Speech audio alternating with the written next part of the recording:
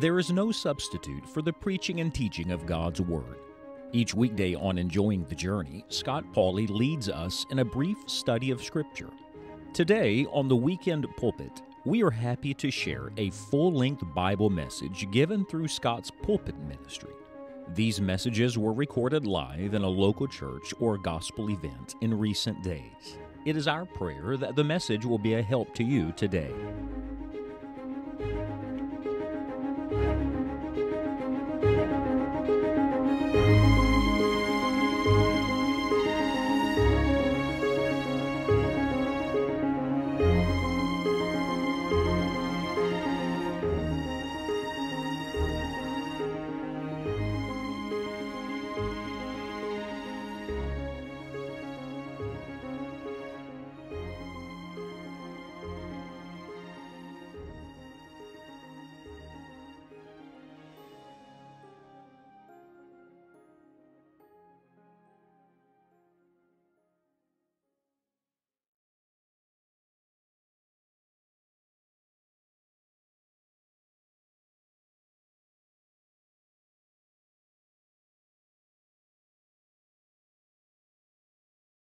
Last evening, I started talking to you about Jesus and the disciples, and we started in the early chapters of the Gospel according to Matthew, where Jesus called the first disciples to himself. You remember, it was two sets of fishermen brothers.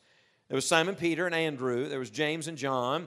And Jesus used the same two words with them, used the same two words throughout the book, and he used the same two words with us. And those two words are, follow me.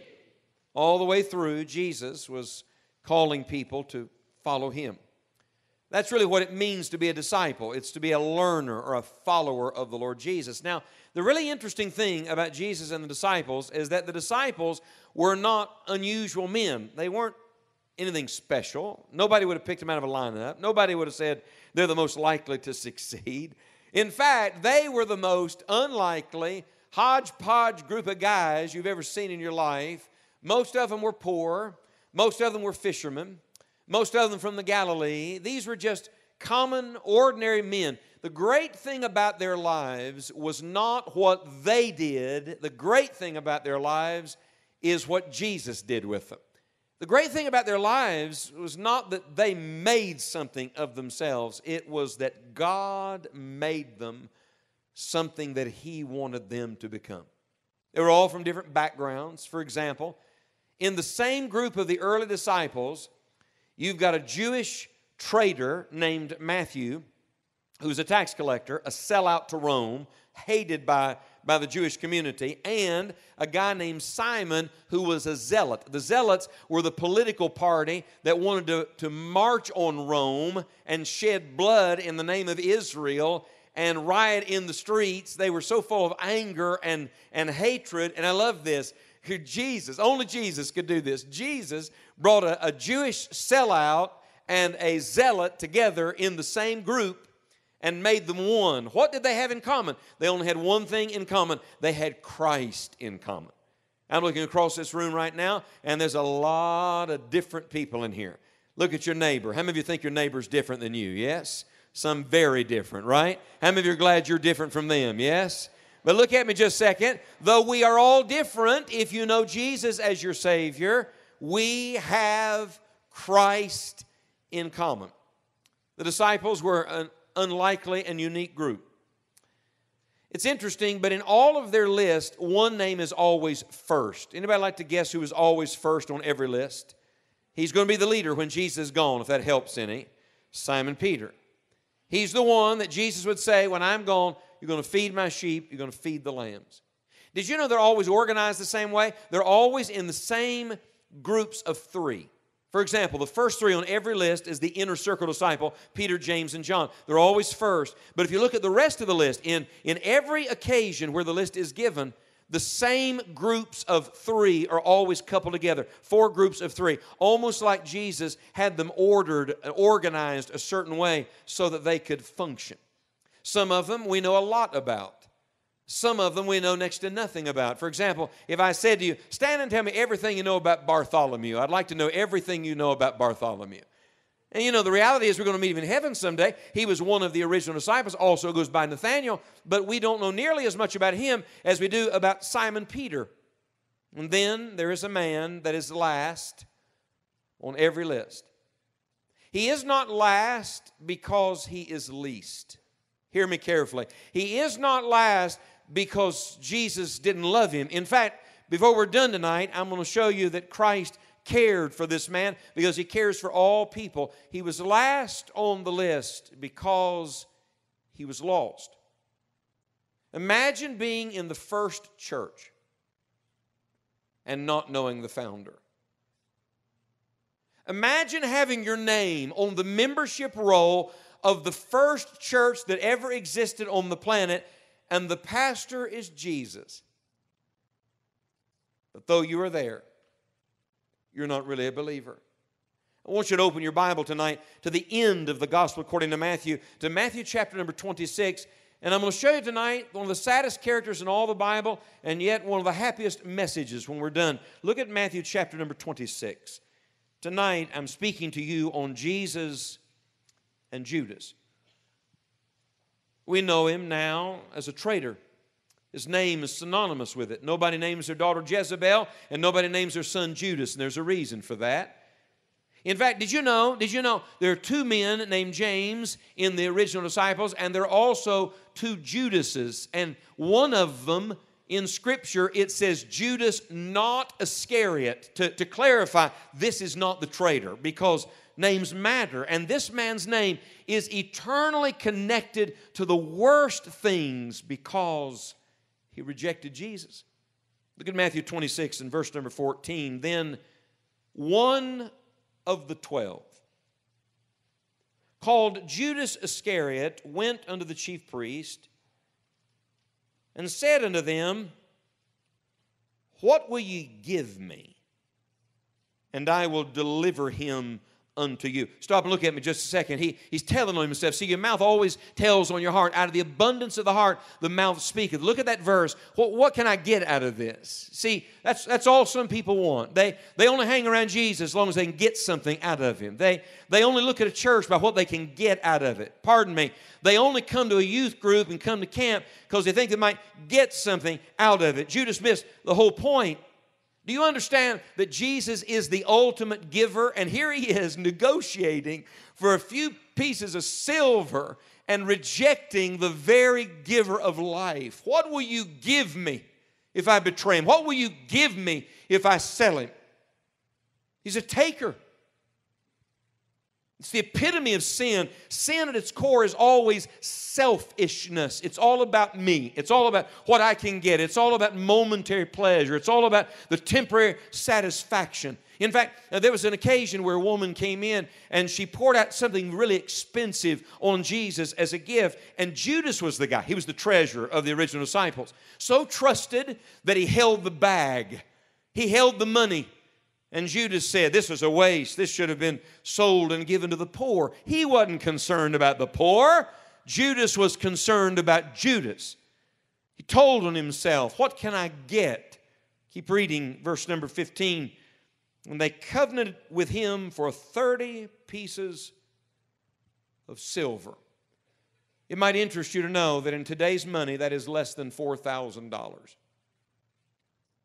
So here's a man who sold Jesus and went to hell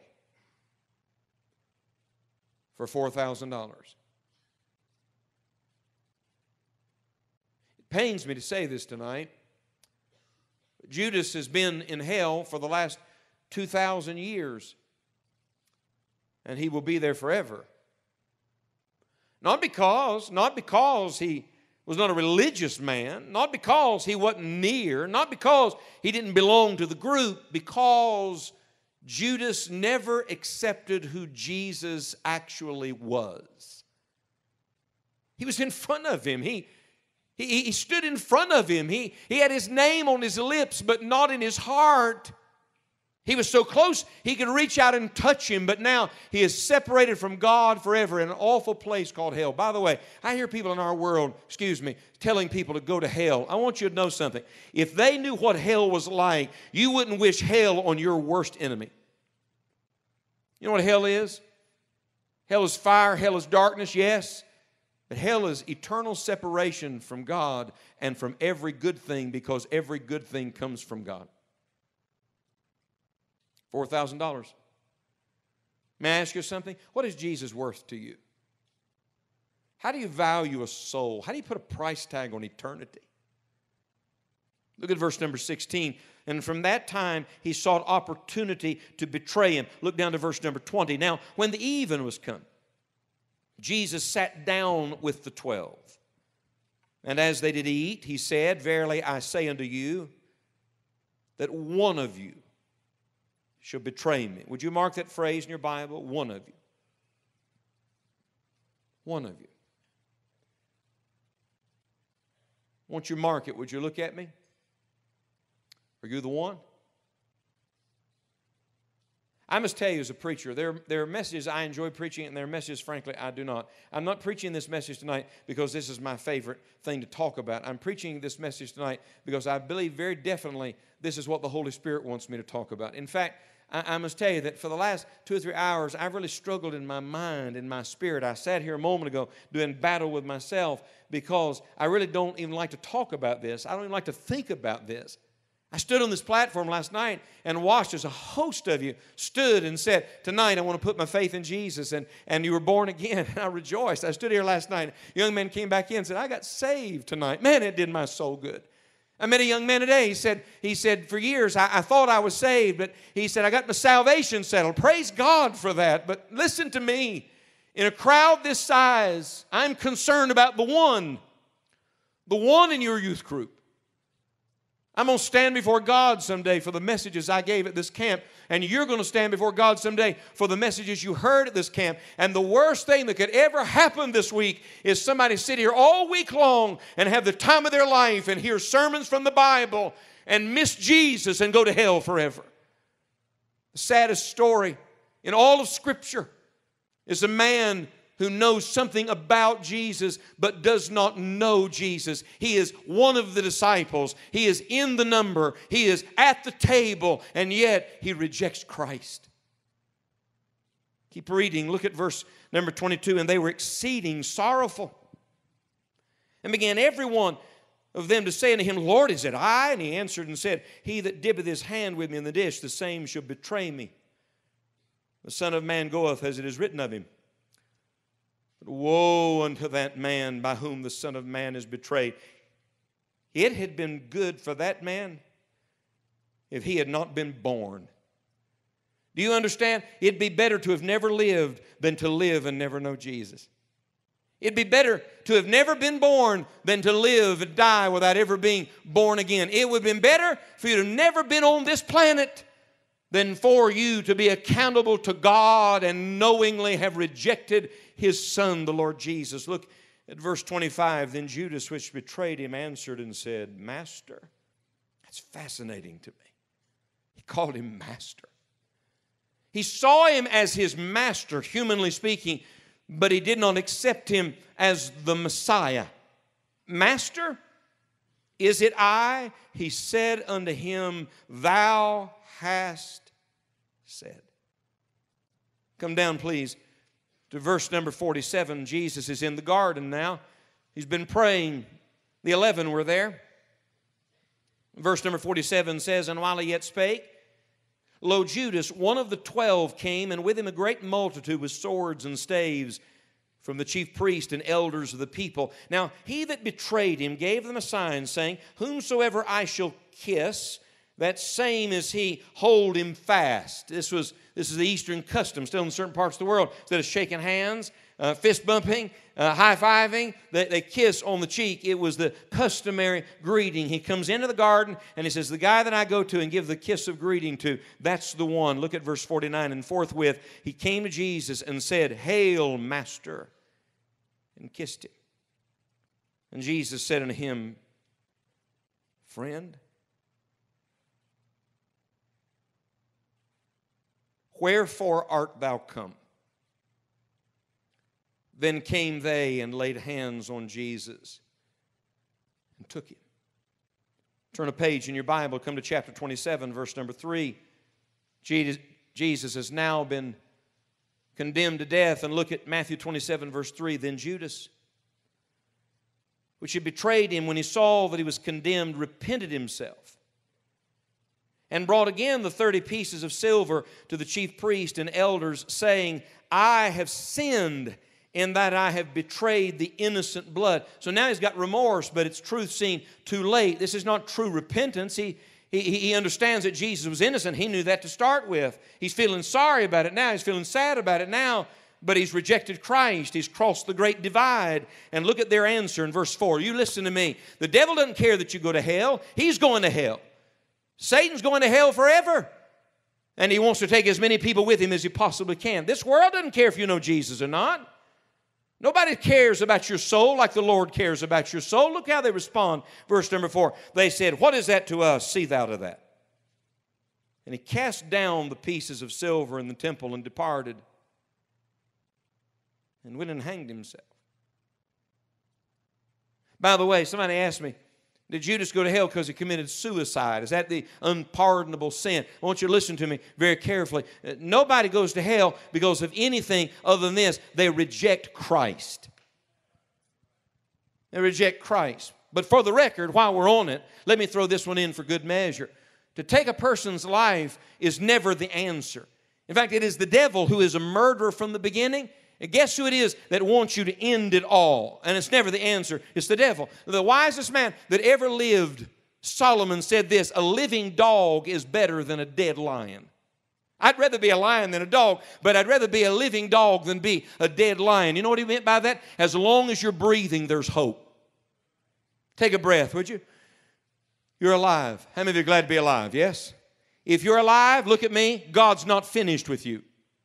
If you're alive right now, there's a God in heaven who's reaching for you, who's working in you, who's drawing you to himself. And here's a man who finally comes to despair. Isn't that just like the devil to kick a man while he's down? Isn't that just like Satan to give you all his best up front and it's all downhill from there? Isn't it just like sin to promise what it can never fulfill until finally in despondency and utter despair you say, I got nothing to live for. It's all vanity and vexation of spirit. Oh, hear me, young people, tonight. There's a world of teenagers outside this camp that are dying tonight because they have no hope for this world and no hope for eternity. That hope is only found in the person of Jesus Christ. I'm going to tell you what Judas needed. I'm going to tell you what you need. I'm going to tell you what everybody you know needs. We need Jesus.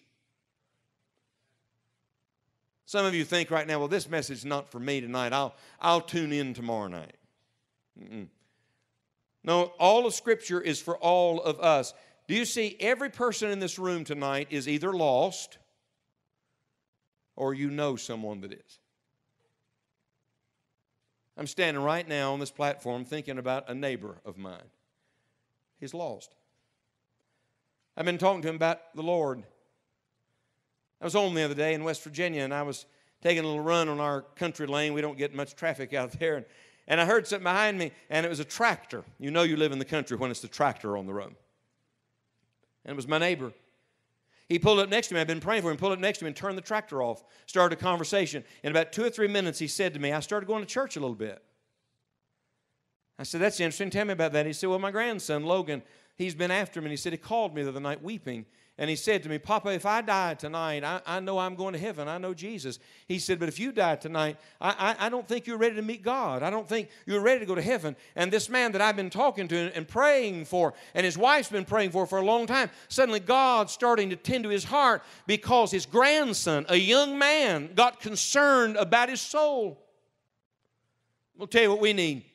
We need every young man and every young lady in this camp, number one, to drive a stake a mile deep in the ground about your soul's salvation. Make your calling and election sure. There's some things you ought not live wondering about and worrying over, and one of them is your own salvation. The devil will leave you with a question mark. Jesus will straighten it out and make an exclamation point out of it. You need to settle once and for all that you belong to Jesus and He belongs to you. Your sins are forgiven. Your name is written down in the Lamb's Book of Life in heaven. The Holy Ghost has come to live inside of you. You need to settle once and for all that you're a Christian. And then you need to start thinking about someone that you know that is lost, that you want to take to heaven with you. See, I'm really not preaching on Judas tonight. You can be glad about that, because that would leave us all very sad. Tonight, I'm preaching on Jesus. Because Scripture is not given to show us Judas. The Scripture is given to point us to Jesus. Go back with me and let me show you some things about Jesus. Would you write them down somewhere? What do we learn from the story of Jesus and Judas? Number one, we learn that Jesus knows. This is interesting to me. But there were only two people that knew who the traitor was: Jesus and Judas. It still blows my mind that even when Judas got up from the table to leave after Jesus had just said what he did, the rest of the disciples still didn't catch on. They thought, he's the treasurer. Jesus has sent him on important business. He's going to prepare something. I mean, this was a guy that was so well respected. This is a guy that's got such a great facade that everybody thinks he's all right. And I want to say to you tonight, it doesn't matter what others think about you, and it doesn't matter what you say about you. It only matters what Jesus knows about you.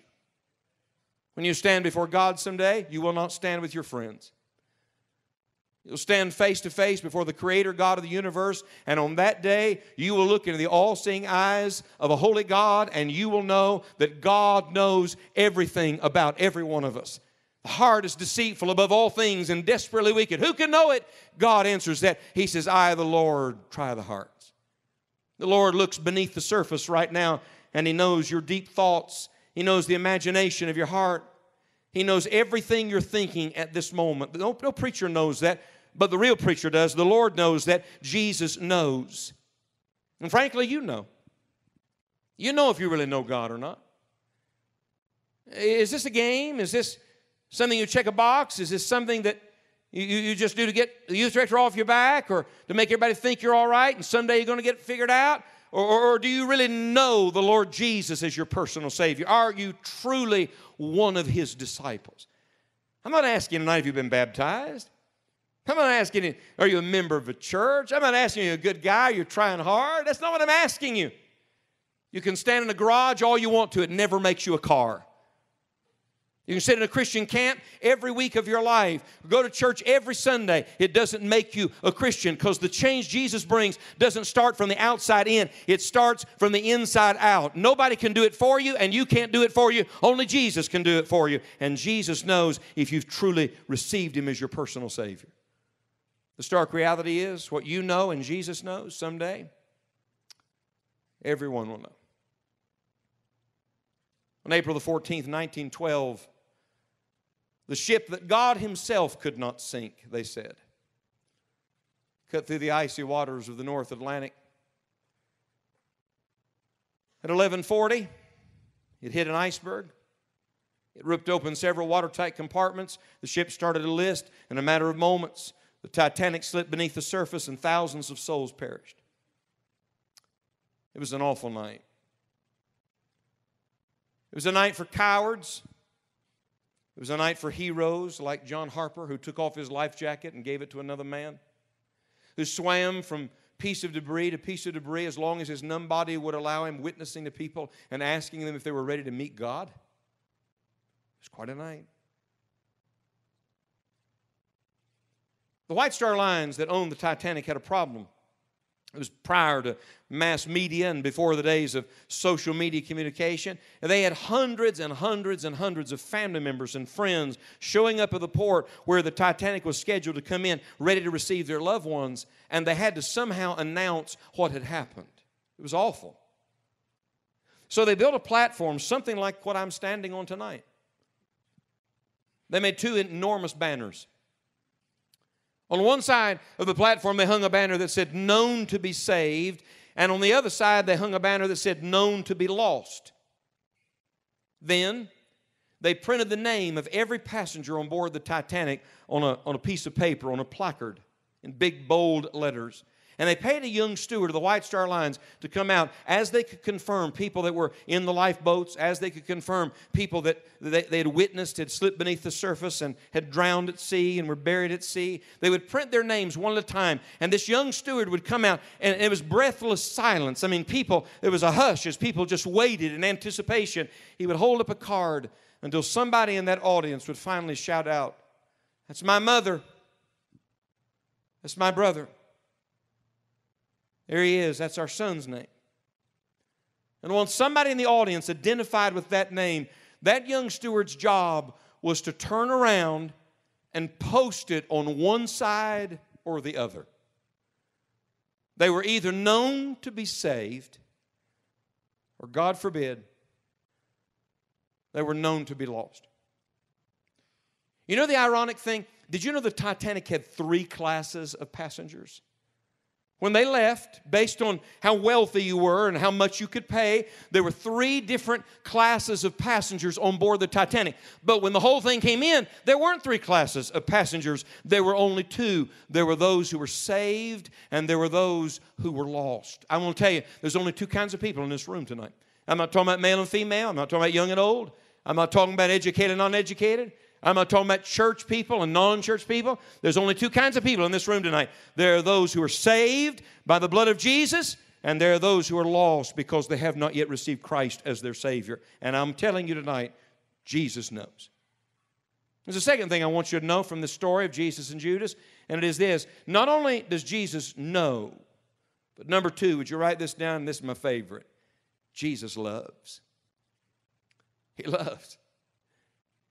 Do you remember that Jesus was called the friend of sinners?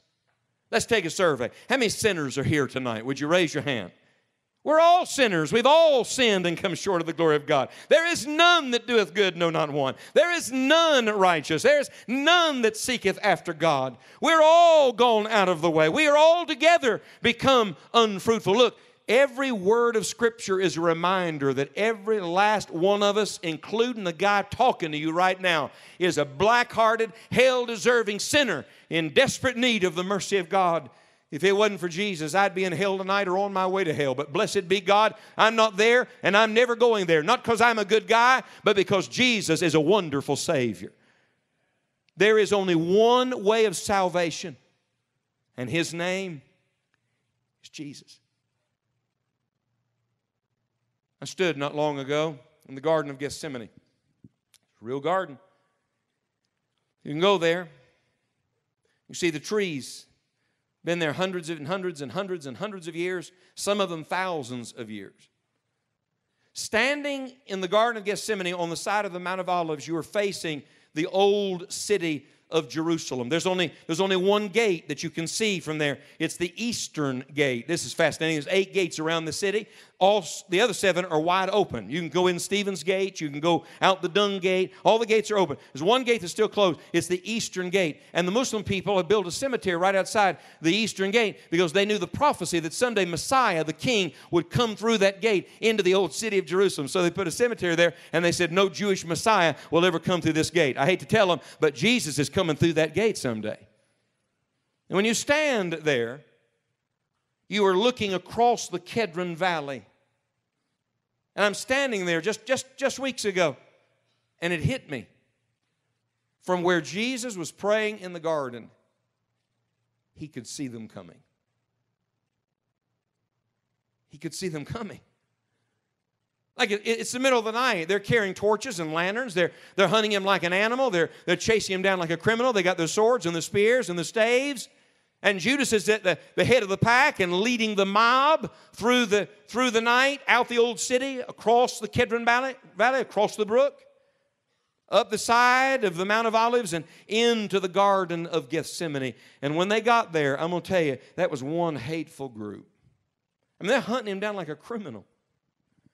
What a stark contrast between a group of people so filled with hate and a Savior so filled with love that He would stand there and wait on them to get there.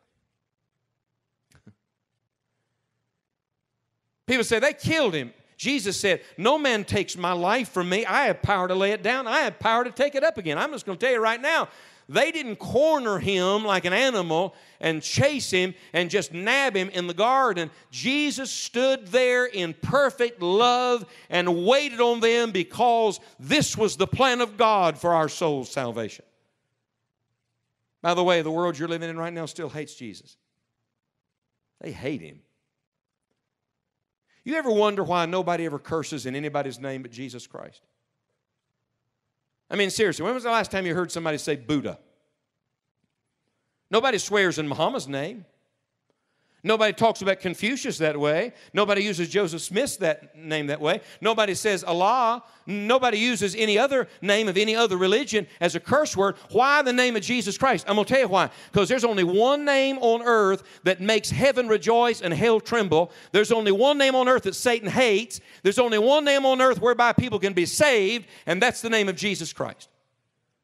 And I want you to know, as surely as they hated him that night, they hate him tonight. And if you identify with Jesus, they're not going to like you either. Because this world is so full of hate. So you got a world full of hate, and then you got Judas who is full of false affection.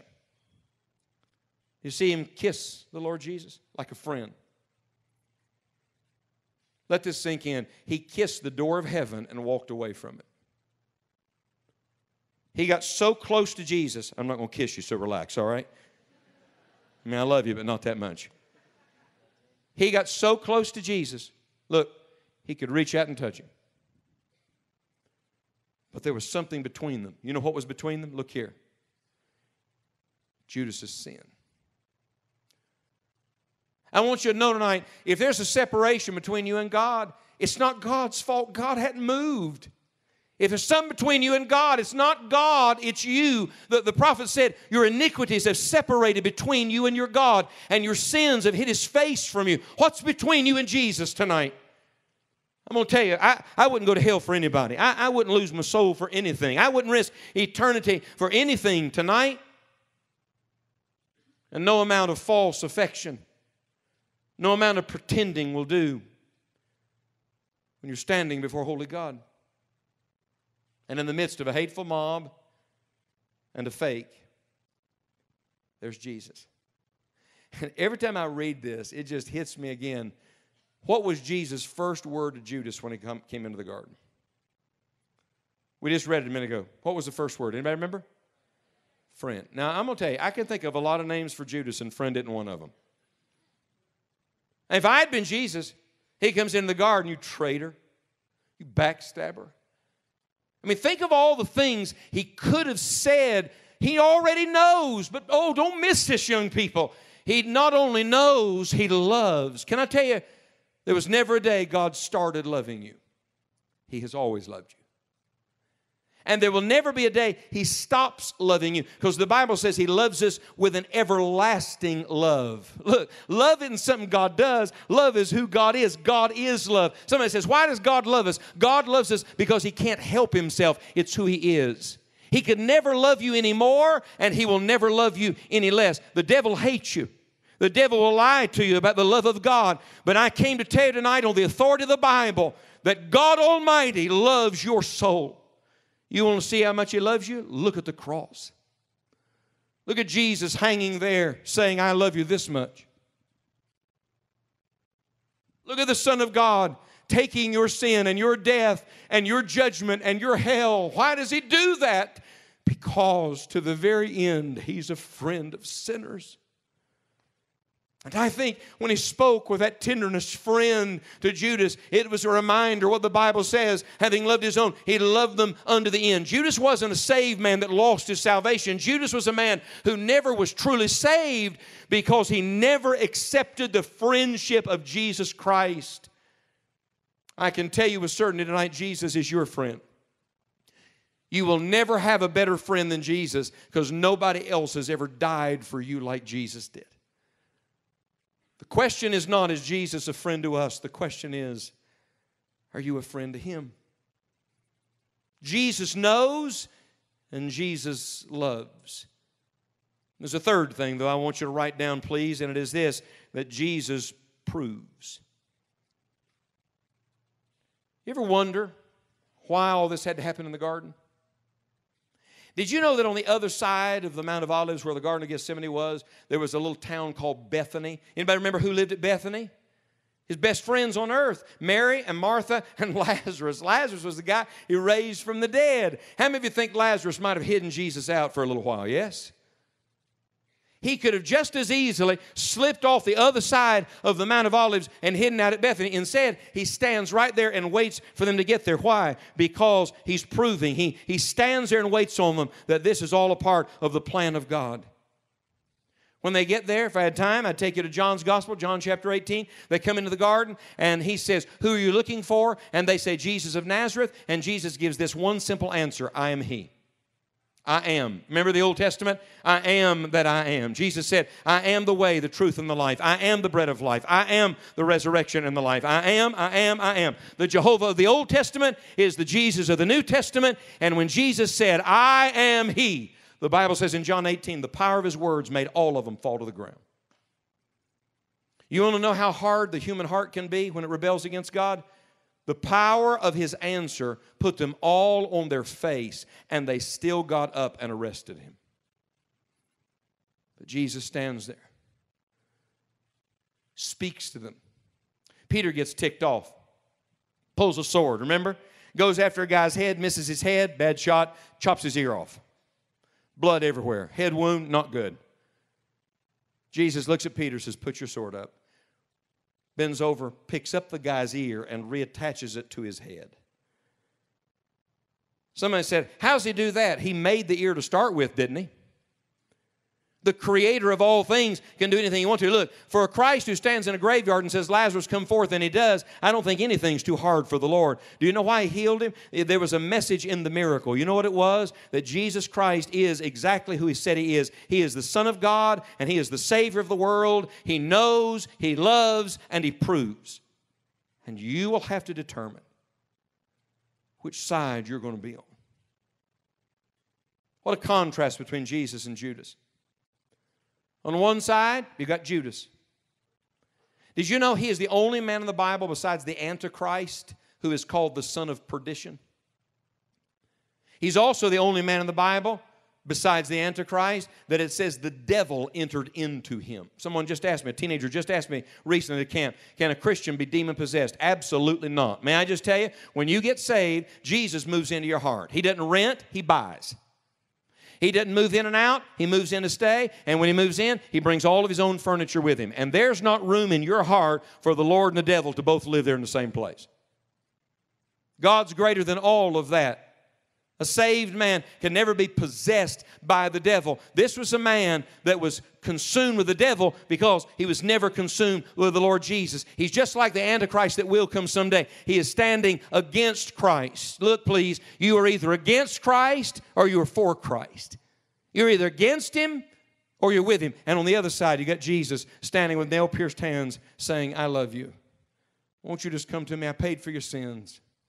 Won't you be one of my disciples? Won't you be one of my followers?" A few weeks ago, I was in a camp, only there for 2 nights, Monday night, Tuesday night. On Monday night, we had a great meeting like we did here last night, lots of decisions and good things, and I was standing in the back of the meeting hall where we were, and a girl came around to me. I'd never met her before.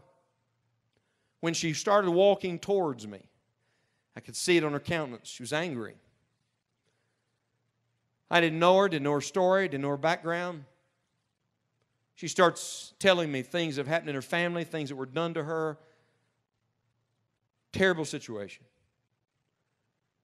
She's wanting me to answer all these questions and tell her why this happened and why that person did this and how this could be true and on and on and on and on and on. And finally I said to her, "I'm sorry, I don't think I can help you." And it kind of stunned her a little bit because I guess she thought I either was going to have the answers or I was going to get in an argument with her. And I said, "I don't think I can help you, but I want to tell you one thing." She said, "Yes." I said, "I don't know you and you don't know me, but I just want to tell you. Young lady," I called her by name, "God loves you. And I can't fix every broken thing in your life and tell you why every bad thing has ever happened, but I want to tell you, God loves you and Jesus wants to be your Savior." She didn't like it. She kind of turned and stormed off. I prayed for her.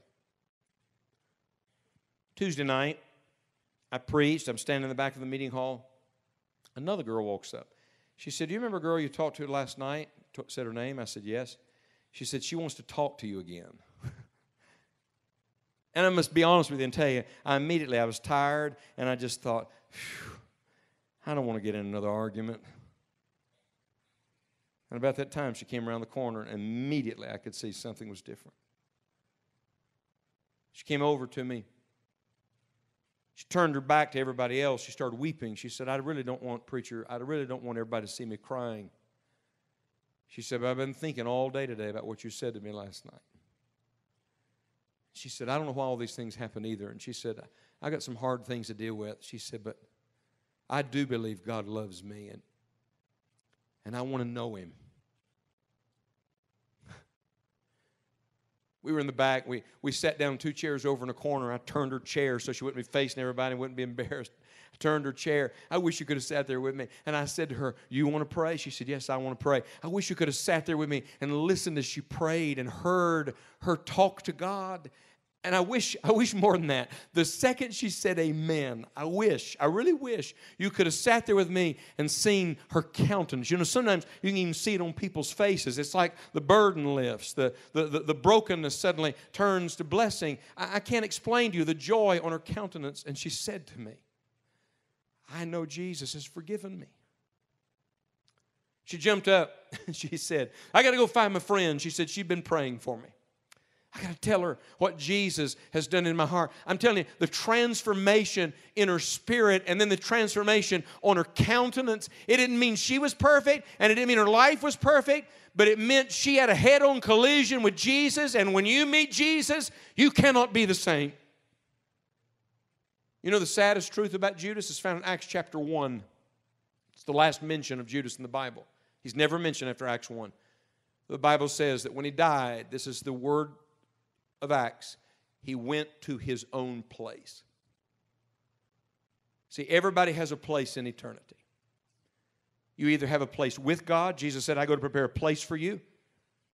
Or you have a place separated from God forever. Look at me, please. And God's not flipping a coin in heaven to decide for you. The Lord has done all the hard work and made the way of salvation available. And now He gives you the choice if you'll repent and believe the gospel. If you will look away from you and look to Christ alone for your soul's salvation. And I wonder tonight, do you know Jesus like that?